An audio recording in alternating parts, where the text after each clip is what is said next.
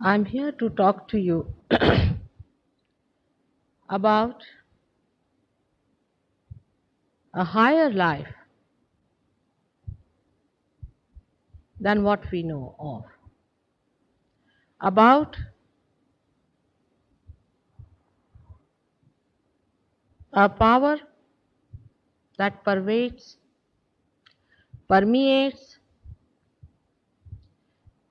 every other power, and about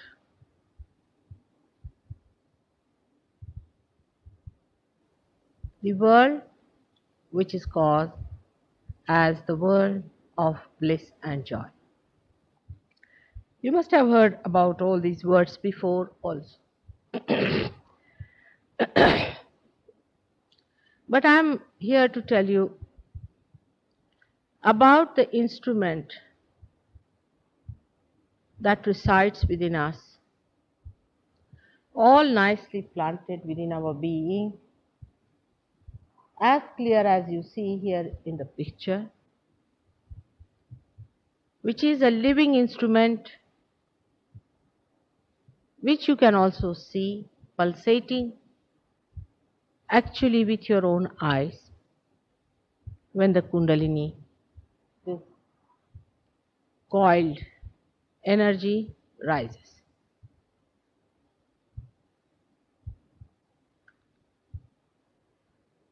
We have already been blessed to have this ascent into our own being, the breakthrough into the unconscious, to enter into another new dimension altogether in our awareness, by which we really can find out answers to all your absolute questions. So far, in the ancient India, we had three types of movements. I don't know if you are aware of all of them, but we had three types. And the reflections of that were manifesting in that country, also in other countries, even in England. We have had people who have been very busy finding out the answers to many fundamental questions, absolute questions. So the seeking has been everywhere in the whole world. But as I have told you before, India was perhaps the best country because of its climatic conditions and because there was lot of scope for people to go into secluded places to find out the answer to their seeking. Today I would like to tell you the three methods or three ways we have been seeking and the results of that. The first one is on the left hand side, which you see, is the path by which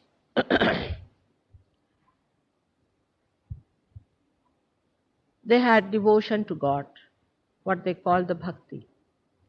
They sang praise of God without seeking Him. They called Him. They asked His help. In the beginning, they thought that the greatest challenge they have is from the elements. So they tried to overpower the elements.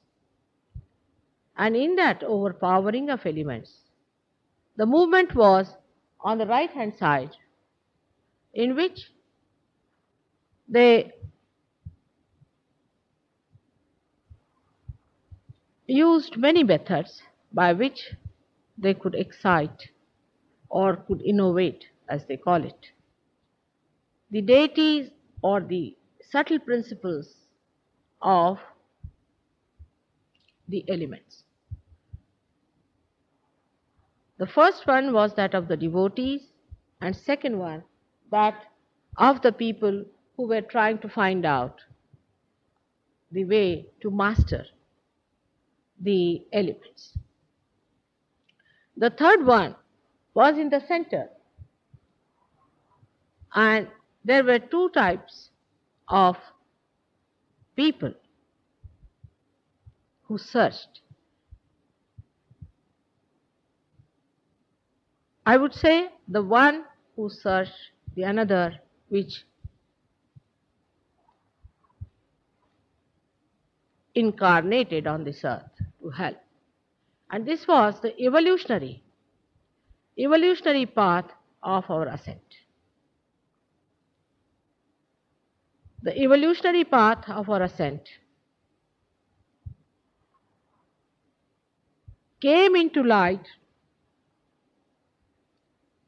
You will be amazed much later than Krishna himself came on this earth.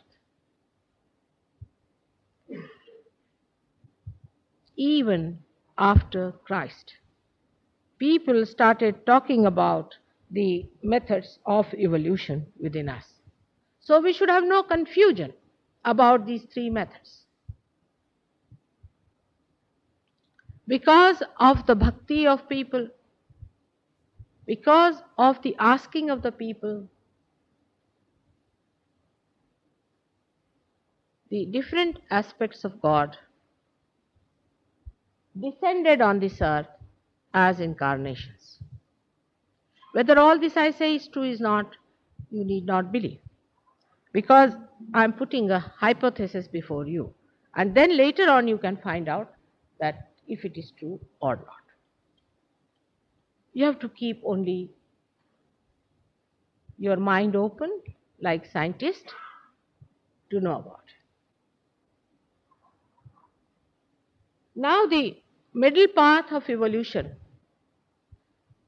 is the one that we are going to discuss here. The one that deals with the mastering of the nature is the one they used in the Vedas,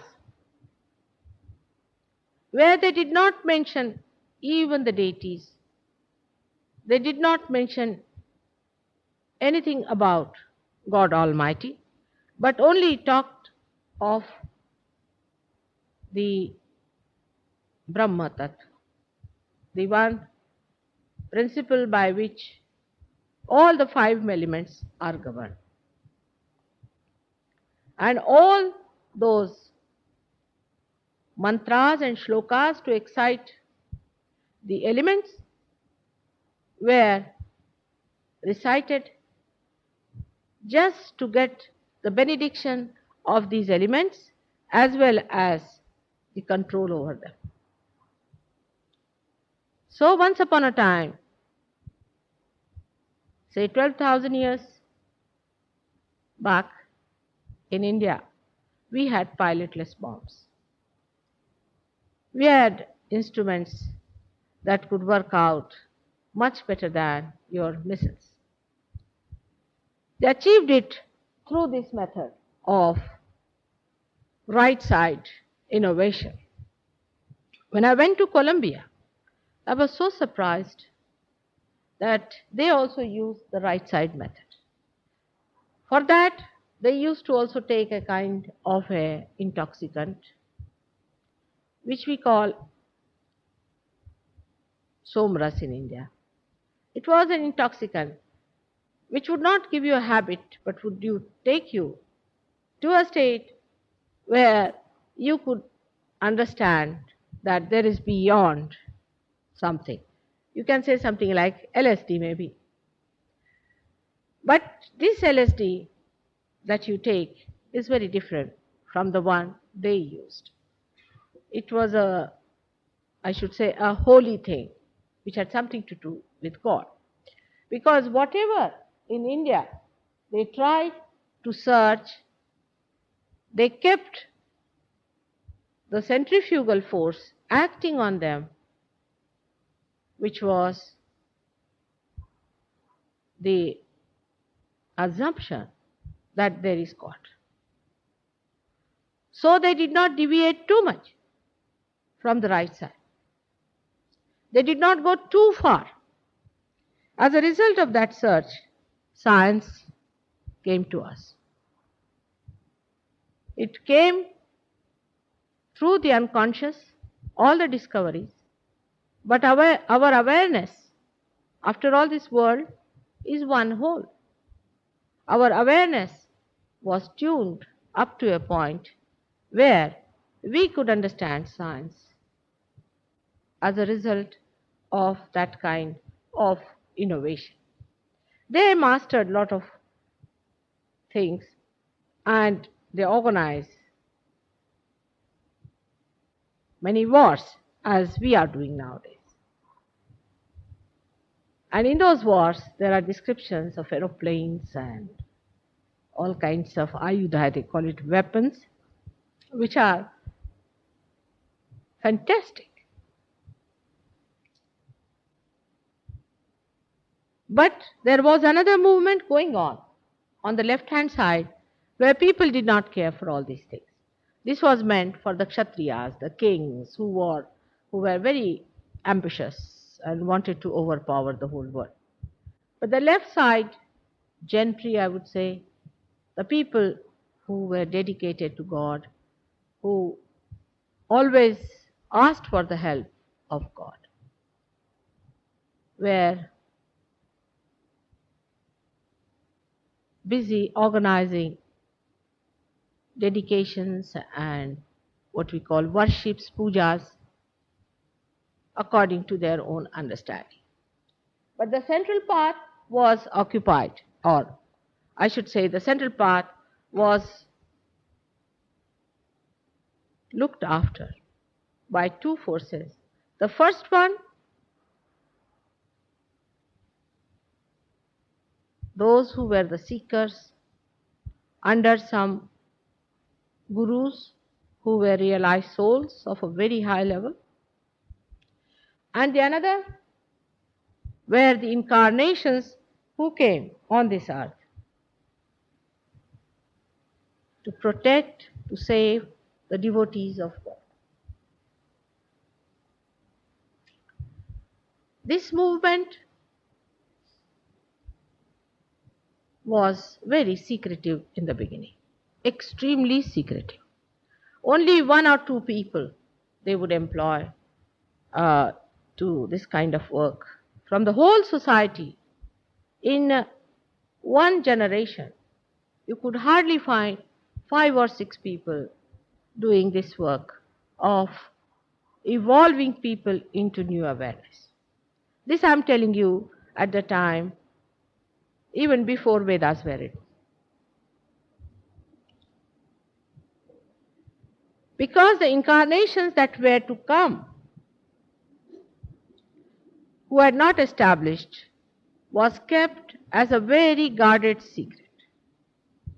The reason was that if they had disclosed that these are the incarnations who are going to come, then the negative forces which were trying to pull down the evolution would organize a method by which they would destroy these incarnations before their coming. But still, as you can see in the life of Christ, that coming of Christ was declared much before Christ came in by the prophets who made prophecies. All these prophets belong to the category of the gurus I am talking about. So all over the world, three types of movements were on. For example, the scientists on the right hand side, we can say, and the left hand side are the devotees of God who sing the praise of God. And in the center, there were people like Moses, like Abraham, who came on this earth just to prophesy, just to protect the devotees of God. Now, this middle movement of evolution today has reached its peak because all the incarnations have arrived now and have done their job within you. They have occupied their position within you in your awareness on these different centers. So, the first center that we have here,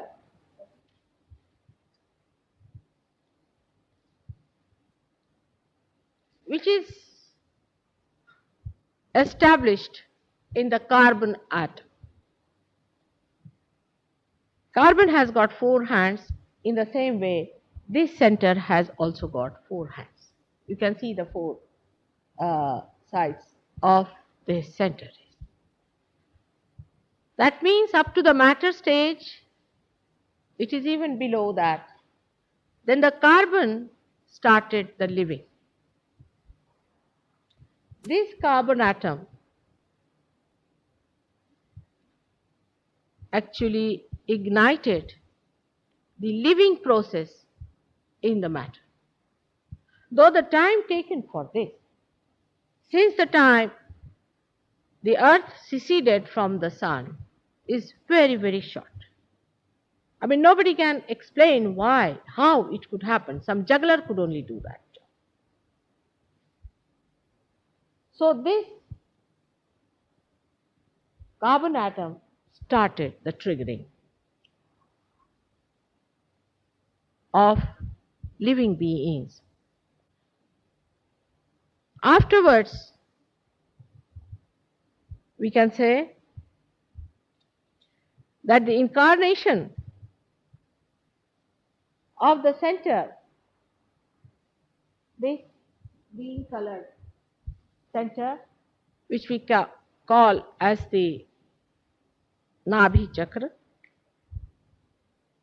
the incarnation started on this point, one after another, taking different forms of living animals in the evolution. Like first the fish. It came as a fish. They say when Noah was having a bad time with the deluge, this fish helped him. They came as an incarnation, that aspect of God which we call as evolutionary. That came as a fish on this earth. And then it came as a quadruped. Then it came as a short man. That it came as a strong man. And on and on and on like that. Till we reach a stage where the top one, you can see, or here. This is the stage where Shri Ram, who came 8,000 years back, this was established within us like a milestone. They were the leaders of our evolution. They led us into evolution as well as they left a mark for us there, and they exist within us in that part. So on the right side of the center, this is called as the heart chakra, as we can call it cardiac chakra, or we call it as Hridaya chakra in Sanskrit language. On the right hand side appeared Shri Ram. Now why did he appear on Shri Ram on the right hand side? Because he was to forget about his incarnation. He was to forget that in essence he is the evolutionary aspect of God, which is Shri Vishnu, who resides in the center here, because he evolved from there in different forms. So he was to forget about it. He had to behave just like a human being, so that no human being suspects him to be an incarnation. He became a king, a benevolent king, an ideal king with all the limitations of a king and the beauty of a king. And that's how this incarnation came on this earth, about 8,000 years back. At the same time, when this center, which is we call it as void, but you can call it as the whole universe, you can say. This was full of people who were negative and were trying to destroy the devotees of God. Then the primordial power, which is called as the Adi Shakti, the primordial mother, she came at that center much earlier than Rama. She came there about 12,000 years back to protect these devotees. From 12,000 years, in 1,000 incarnations. Of course, I think there have been much more, but 1,000 are the main incarnations which came on this earth. As primordial mother, they came to protect her children, her devotees. Now the topmost one, not the topmost one, but this second one. This center is the center where the Vishnu Tattva, or the evolutionary aspect of God, completely manifested. The complete manifestation of this principle took place. And that is the principle of Shri Krishna. So Shri Krishna is regarded as the complete manifestation of this evolutionary process. But God Almighty, as we know Him, is everything. He is not only the evolutionary principle, He is also the existence on the left-hand side, and He is also the creator on the right-hand side. But much before all this started, another state of awareness was there. In that state of awareness, this second center that you see here is the Creator's. He created through His powers all the universe, through all the elements in this earth. And on this earth, the cycle of life started. All these centers are within us. Now, last of all, about 2,000 years back, came the greatest incarnation of Christ. He was the Son of God, the innocence. And He came on this earth. At this point where you see this red mark behind, in the brain, between the pituitary and the pineal, there's a very subtle center. He came there for us to ascend, to us give the knowledge of the eternal life, to give the knowledge that whatever you see on this earth is not the permanent thing.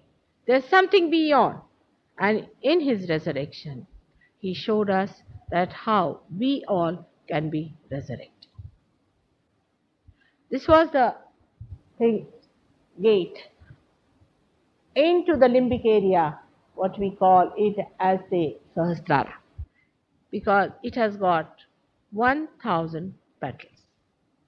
Now these petals, as they look like this lotus, it is actually like that within us, but in a sleeping state.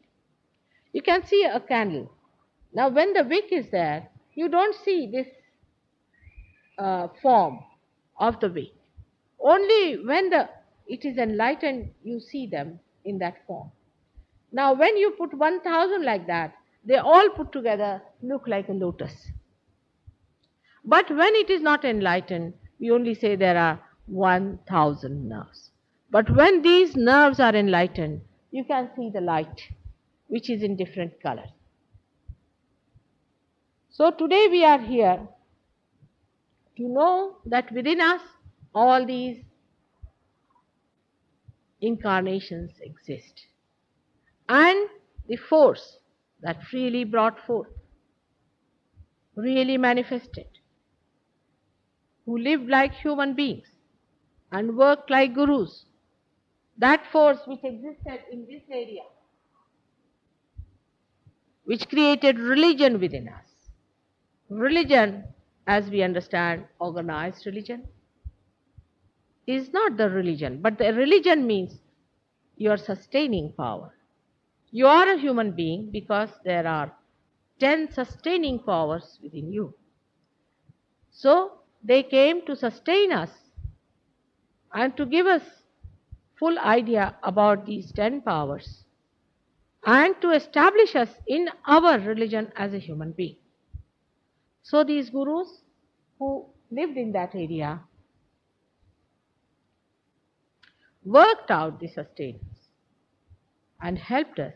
And this is one of the greatest forces we have got, which resides within us. And whatever they have said has a very great meaning. Actually, we should say the main gurus are 10, but there are many other gurus. And these 10 gurus could be described as Raja Janaka, then Moses, Abraham, and in modern times we can say Muhammad Sahib, and even up to Shri Sainath in Shirdi. That force came in for a short time and then he disappeared. Nobody knows how he came there, he lived there and he died. Also, if you know Nanaka, he was also the same force, the same primordial master who was born on this earth. Now, this is not a time to tell about individual people, but I think one day I will talk to you only on this subject of the gurus. So these gurus first started under the primordial master himself, who was called as Dattatreya. And this Dattatreya is the one who is comprising all these forces, the existence force and the evolutionary force and the creative force, all of them in its innocence. I don't know if you understand it, but there's a story about them is that there are 3 deities which belong to these 3 forces. The left one is Shiva's force. Then the right one is Brahmadeva's force. And the central one is Vishnu's force. So they say that all these 3 gods felt that the wife of Dattatreya was a great devoted woman, and she would, with her powers, can curse anyone she feels like. So they wanted to take her test and wanted to find out how far she was a devoted wife. So they went to her and they told her that we want some alms. And in India, it is regarded as a great honor to be able to give somebody alms who come to your house. And 3 saints, they were dressed up as saints, they came on the door. So when they asked for alms, she said, all right, I will get you some alms. They said, no, we'll come inside the house and you have to become completely naked and then give us the alms. Because to become naked before a man, you lose all your powers as a devoted wife, as a sati. She said, all right, if you say so, I will do. And she started taking out her clothes. As soon as she touched her clothes, see, they became small children, absolutely small children. She took out her clothes and gave them the alms. So these 3 small children put together make the Dattatreya, is the guru, is the one who is innocent like a child. Innocent like a child who has no sense of sex. So we come to conclusion, a guru who has interest in women, a guru who has interest in sex is not a guru, but is anti-guru. Dattatreya is the innocence of all these three powers. And this guru was the one who then had a big tradition of gurus. In the same tradition, we had many gurus in our country, and especially in the area near Bombay, which is called as Maharashtra. They came as Nath. They were called as Nath. So the first one was Adinath, then Dattatreya, then Machindranath, then Gorakhnath. Like that, a tradition of these gurus came. But all their knowledge was kept as a guarded secret. It was a Gupta Vidya. It's absolutely guarded secret. Secret knowledge about Kundalini. They never talked about it. They never told about it. Because they thought that just now let us experiment with it fully and then we will give some idea about it to people. But as you see, everywhere it happens, even it happens with us here sometimes, that we get people who do not get realization or are half-baked. And they cannot rise much higher. Then they get sort of, you see, very angry. Or sometimes they take this half-baked knowledge and start working on it. And they go absolutely wrong on this side or that side. All such horrible gurus came up in those days also, but they were neutralized because I would say that people were spiritually very, very sensitive. Nowadays, the people are not. They are very naive. They have no sensitivity. You see, from the face you can make out that a person is such and such. But they have no sensitivity left. You see, they are so much used to masks. I asked today why people cannot understand and why do they always have a mask on their faces. Nothing is beaming out of them. What is it?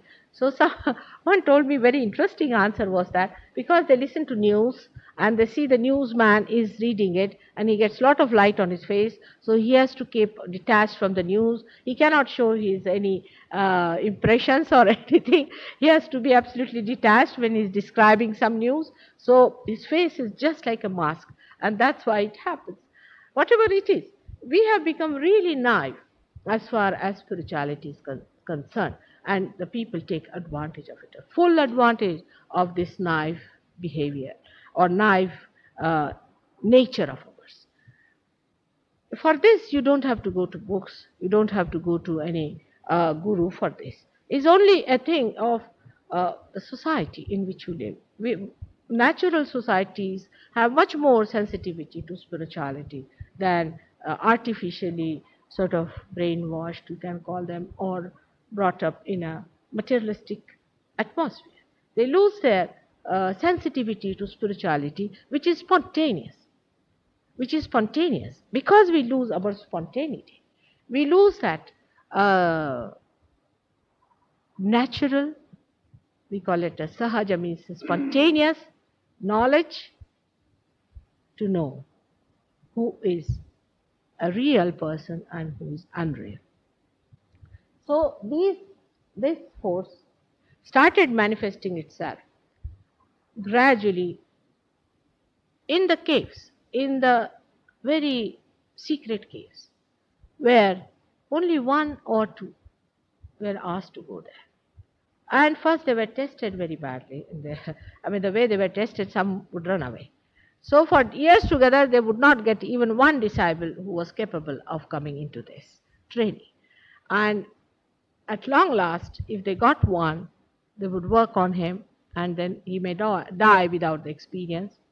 Then again he would be reborn, again he would die. Like that it would go on for ages until then they found that the truth is within you, till they completely cleansed themselves and they became one with the higher being within themselves. But this was achieved so little that you will be amazed that Jain system of religion is exactly the same system is Avadhuta, we call the Nath style. The same style is. And they say there have been only 65 Kashyapas, they call them Kashyapas, 65. Just imagine, 65 in 6 centuries. So I think it would be 1 point something, 1 every century. So these were the only people who got realization. And it was a very difficult procedure because they would raise this Kundalini up to a point and it would drop out. Then they would raise it and cleanse it. And then again cleanse it and again push it forward. It would be something like pushing a car which doesn't start. You push it, it comes back. Again, it goes forward. Then again, you cleanse it, take it to the garage. You see it's no good. Then you take it again back, wash it, clean it, again get under it and try to cleanse it again. The machinery, again, it goes out. Like that, it goes on. And you get so fed up that you think better let it go back to the factory to be completely renewed. Then they made it again, put it back, and like that, it moved, the movement of this evolution very, very gradually. And in this gradual movement, they had, because if you move gradually, you see many things. For example, if you are now going on a bullock cart, say you don't have any bullock carts, we still have bullock carts, you see.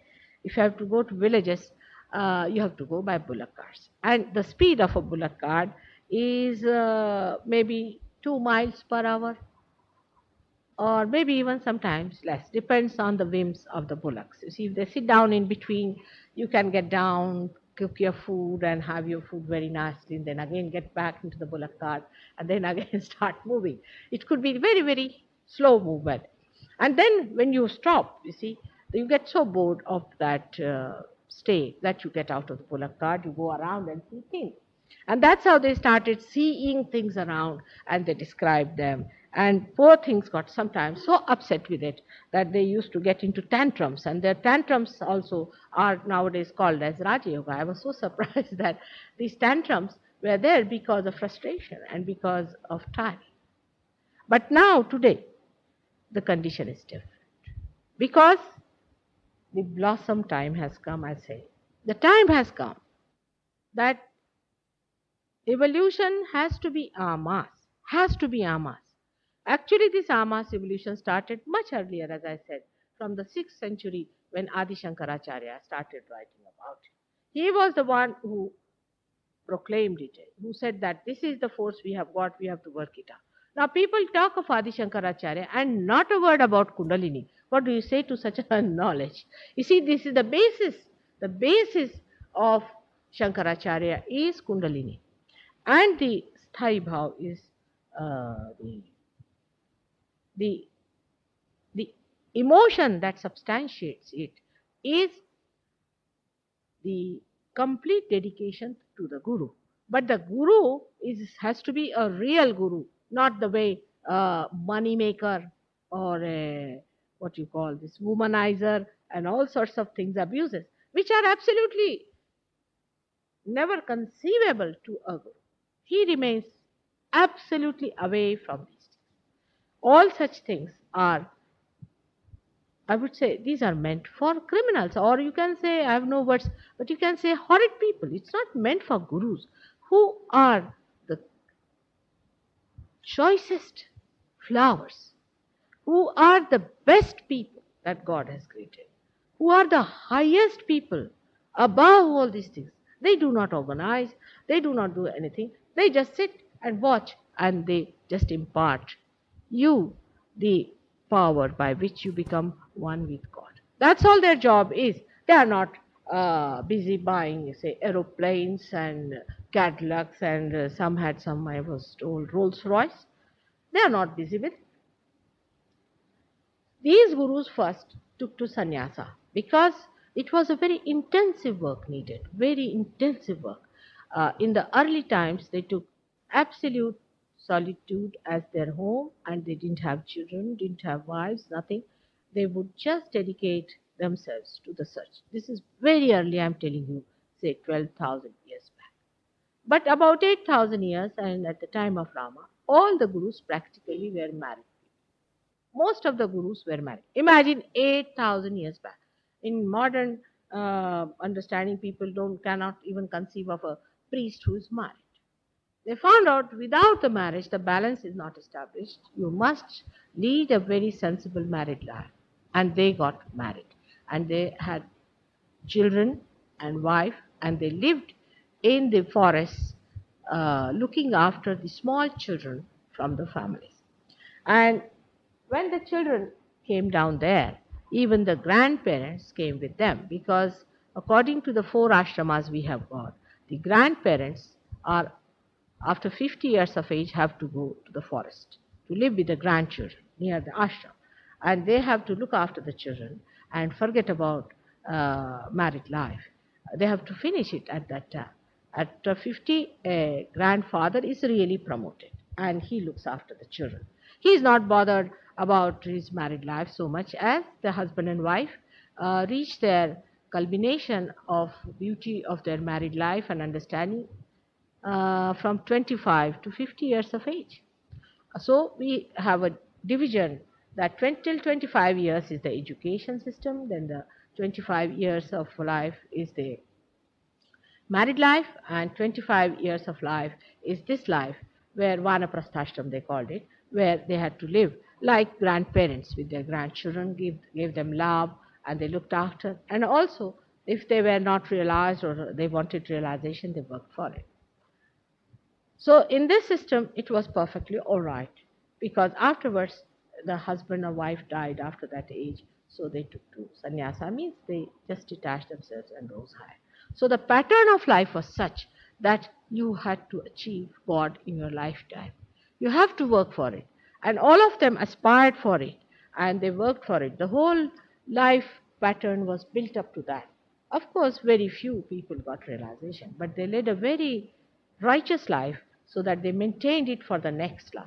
And again they were born next life, they tried it from where they had lost. Again they went up and up like that. That was the system of that society, which is of course is now very much westernized, and they think you people are much more successful in life, so they are running after you and trying to become like you. But this is what it was. But we can see today that is not the situation. We are in a very different situation. It's a ghor Kali Yuga, they call it, where righteousness has no place. If you talk of righteousness, people will run away. Like today, you see, they wanted to put up an advertisement for some university. And the lady who has been there, she was telling, no, don't put self-realization. No. Then I said, what should I put? She said, put something like enjoying. You see, all right, enjoy. Then what else? You don't talk of God, no. Of righteousness, no.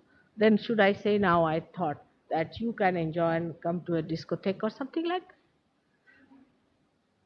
Is that the way we are going to attract them?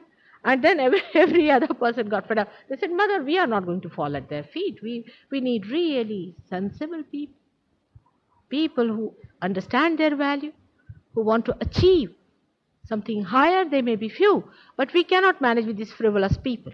We cannot do anything about these frivolous people. Let them have 1 or 2 shocks in life, then they'll come to us. But you see, for a mother it's rather difficult to think that let them have a shock, let them put their hands in the electricity so that they get a shock and next time they won't do it. You see, for a mother it is rather difficult to accept such a situation. But it is so, because we had another gentleman who was a hippie. He came to me and I tried to give him realization this. Again he went back and he started his drugs and he went into that again very seriously. Did it. He did it very well that doctors declared that he's going to die within 24 hours. You see, he did the whole job very well. He had all the drugs within him. You could open a chemist shop, you see the way he was. And months of things he had in him. And then he came to me with a cirrhosis liver which was having cirrhosis. Thank God my husband was not at home, so I said, all right, get him. And he was there. Still, when my husband came next day, he found him in absolute horrible condition. He said, now, if you have anything to do with this young gentleman, if he dies here, the police will really arrest you. And you will be in for murder now. You please don't go in for that. But we treated him, and you'll be amazed, within 8 days, he was perfectly all right. And he's such a great surgeon today. Now he's in Australia. I always remember him. And you know, he was a professor of physics and he was a very learned man. But he did all these tomfooleries just to go to hell directly with a running jump, you see. And it was very difficult in the beginning to convince him. But later on, you see, what he told me was most shocking, because he told me, Mother, most of us have to be that way, otherwise we'll not come to you. Now, this is too much for me to understand that it should be so hard on anyone who are serious. Now, you'll be amazed that the seekers who were there at that time are today born more in the West than in the East. You are real seekers. Perhaps you have never evaluated yourself and you have lost that sensitivity to seeking. That's one thing true, because the way you have been guru shopping, one can understand that how could it be possible that you have been going from here to there, not understanding it. But you see, because you were seeking, I would say, because you were seeking, you jumped onto someone, you jumped onto another one, jumped onto third one, just to get the, uh, just to get the, what you call, the feeling that you were seeking. And this jumping from one to another has really been very, very wrong, because by that you have definitely disturbed your kundalini. The most dangerous thing about these people is that they disturb the path of your kundalini, which you will learn when you will be realized, you will know. All these gurus, apart from giving you diseases like cancer and all that, have been destroying your chakras, destroying your kundalini. I have seen big holes in the chakra.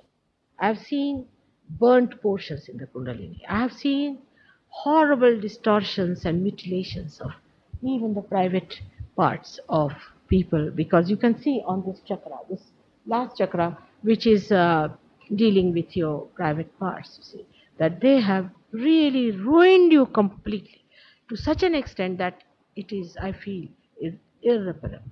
But still, we would try our level best to work it out and to get it done.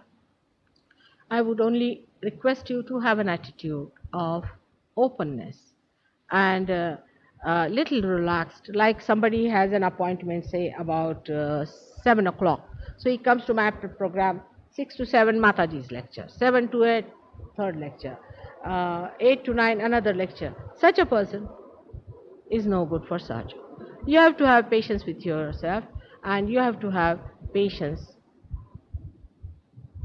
with Sahaja too.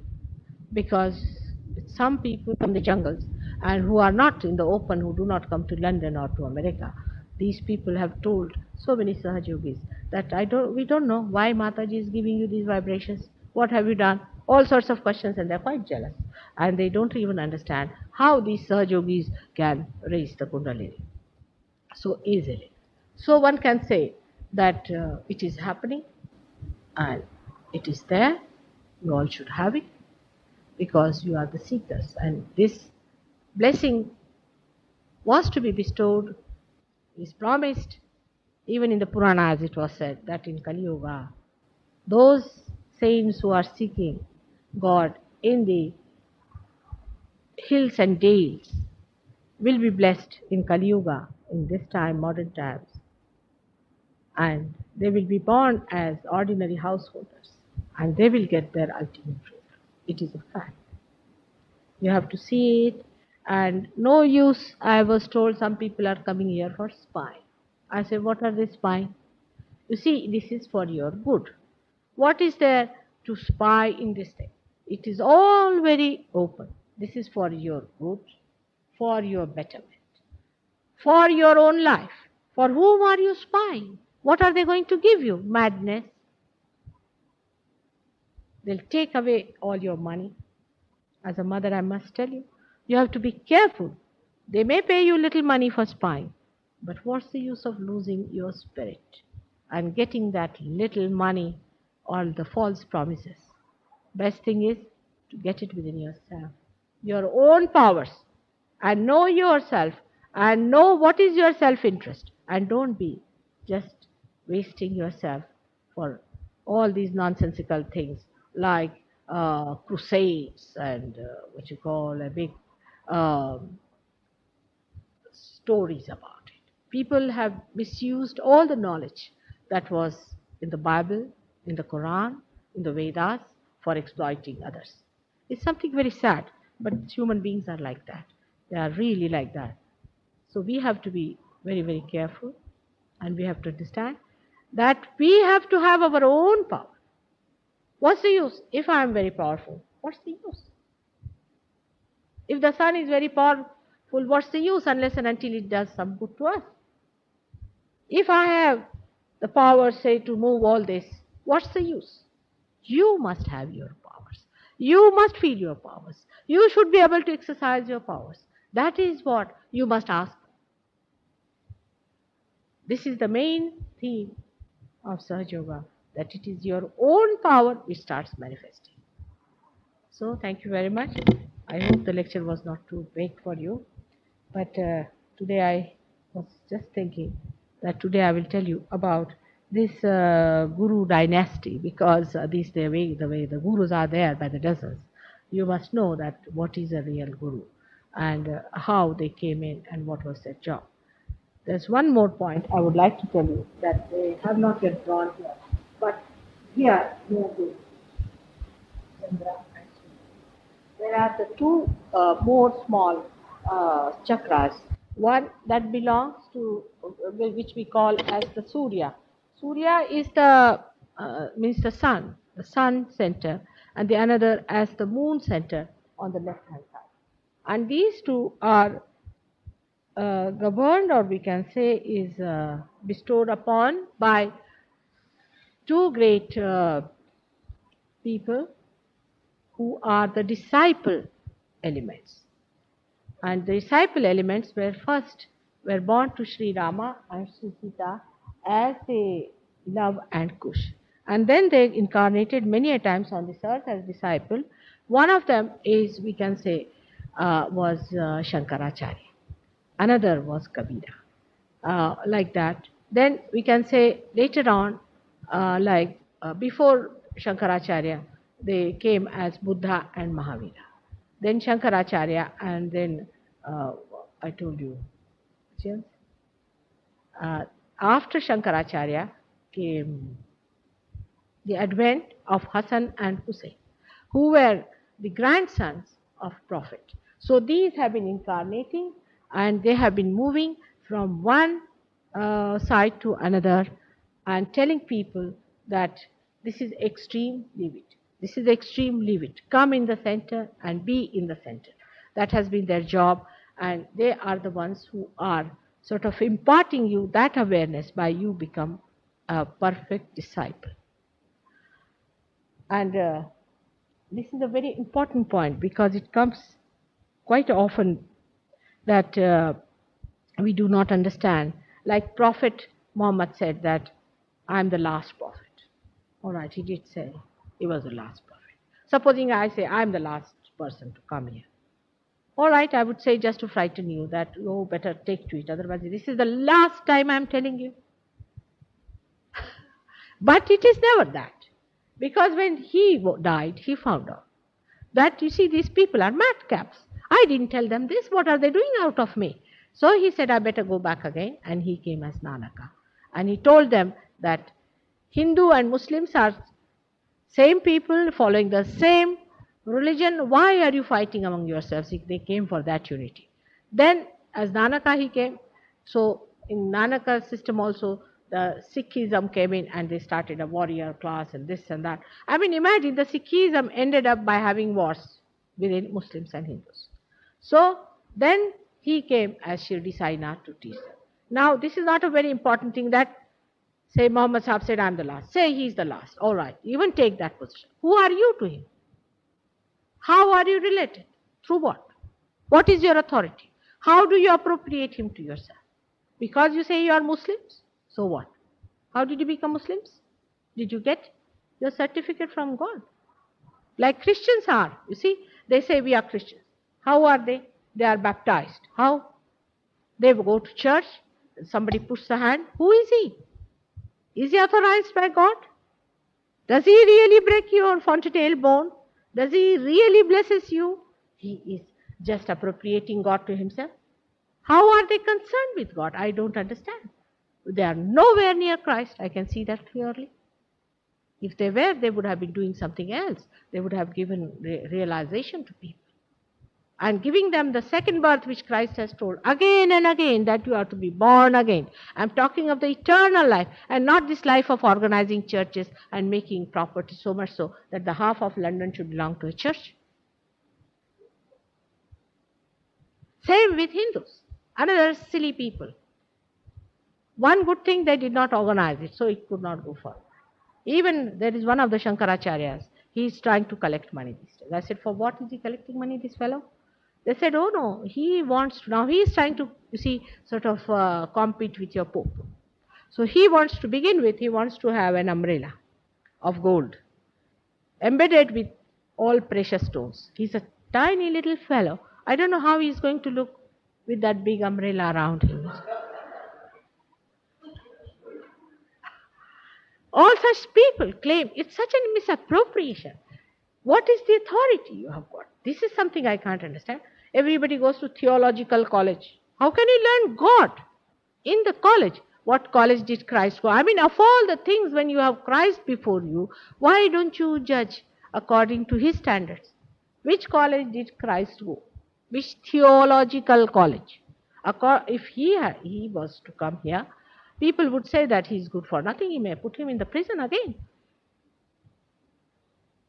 And in America, sure, because if you cure anybody in America, you are in the jail. That's what it is. So, the whole misappropriation has been worked out. By this awareness, the vibratory awareness you get after realization, you will know that it cannot be misappropriated. By which you become that. Once you become that, then you can feel it. Those vibrations flowing into you, you can feel your heart emitting those vibrations, because the spirit is awakened and you can feel that. And you get that vibratory awareness, by which, as you see on the hand, you can feel your chakras. That is self-realization, knowing about yourself, and also you know about others.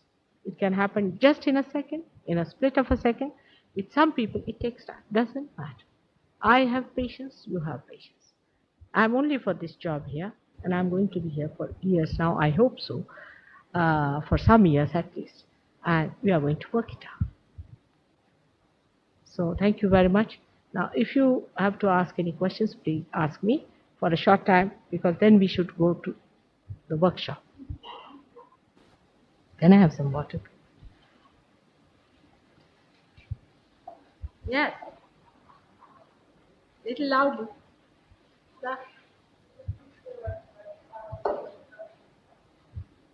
How to? The coming incarnation is the Kalaki, as they call it. Kalaki is the one which means Nishit Kalang, means the one which is blemishless. There is no blemish on that person. You cannot put a blemish on him. If you try to do it, he will be destroyed. But this one is going to come just to let last sorting out. You won't have anybody to persuade you, to tell you that get your realization. Nothing of the kind. You see, he will just come as we have after the whole harvest is done, then the last cutting. He's just coming for that. He's not going to talk to you. He's not going to listen to you. Nothing to you. The time from this to that is short. So you better get yourself in the proper shape. And don't ask for his coming just now, because it will be very hasty. Just now, let all of you be there in the boat properly settled down. Let us go on to the other side and then let him come. Because he is coming with 11 powers, which is known as Ekadasha Rudra. They are all placed here in the head of the primordial being. And he will be manifesting all these in such a tremendous manner that you would not know how people will be destroyed. And the destruction will be of the worst type that you have ever seen. So that's why try to mature, become the fruits, and be in the kingdom of God. All right? Thank you. Yes, my child? Huh? Nobody. Huh? I have no guru. I'm a mother. I don't need anyone. And I have been like this since ages now. I'm very ancient. That's my own. I have no guru. Neither I ever had. But I have The Guru, I call him as the Tatraya, if that is so, but that is also within me, in my stomach is the Guru. You ask this question, Mother, have you any Guru? Just ask this question in your hand and you will know it. To know me is not so easy because I'm very elusive, extremely elusive person. Think, see? So, just now, you just know yourself, alright? When you will have that awareness, you will know. Alright?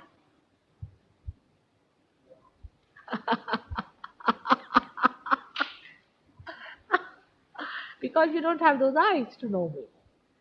Huh. Good question also.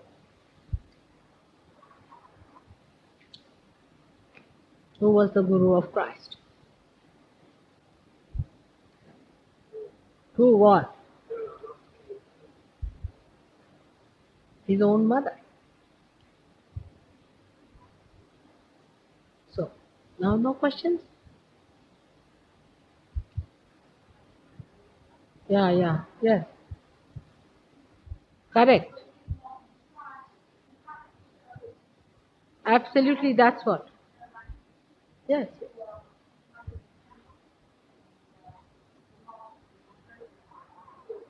Very true. Yes. No. Yeah.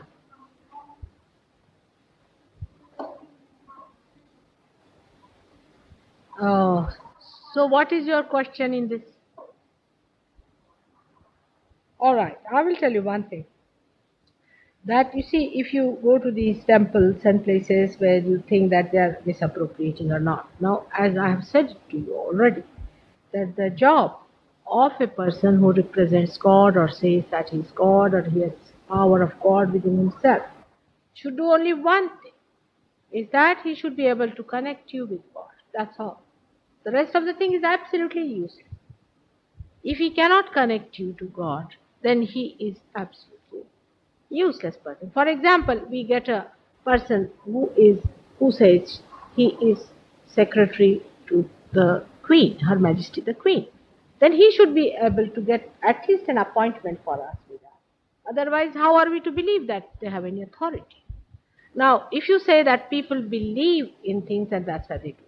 Now, you see, believing into something has led you nowhere. See, it is blindness. On the contrary, this kind of blindness has led you to complete exploitation.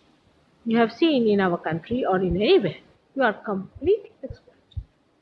You do not realize it how much you are exploited by these organizations which claim and appropriate that God is with them or sort of they are serving the God. The only thing that they should do to find out the ways and methods of connecting you to God. If they cannot do it, then one should know that there's something wrong with them. They have no authority of any kind. Can organized? Huh. No, not at all. They can't. It's a child's play going on. They cannot. How can you say it's no? But how can they? You see, you cannot organize God. You must have authority. You should be a realized soul, minimum, connected with God. Say, supposing this is not connected, all right, with the mains. What can you organize it? You better put it down there, isn't it? Otherwise, you cannot use it. What else can you do? Supposing this is not connected with the mains. It is not working, that's all. Simple. You try everything, you organize a committee, bring many people to plan it. It won't work out unless and until you connect it.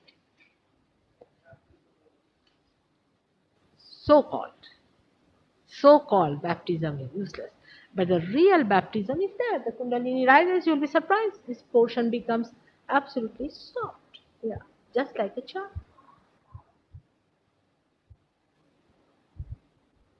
Actualization is the point. If they cannot actualize it, what are they doing? It's just like, you see, you send an invitation to people, please come and have dinner with us and come along, and we have organized a very good dinner and everything.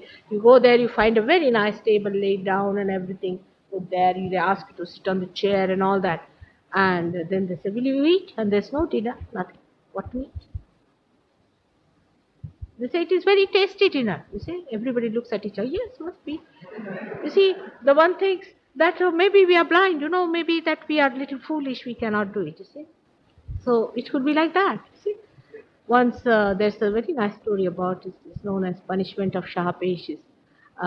There's a very nice story about him. There was one fellow known as Shahapesh, and he went and claimed to the king, Pajai.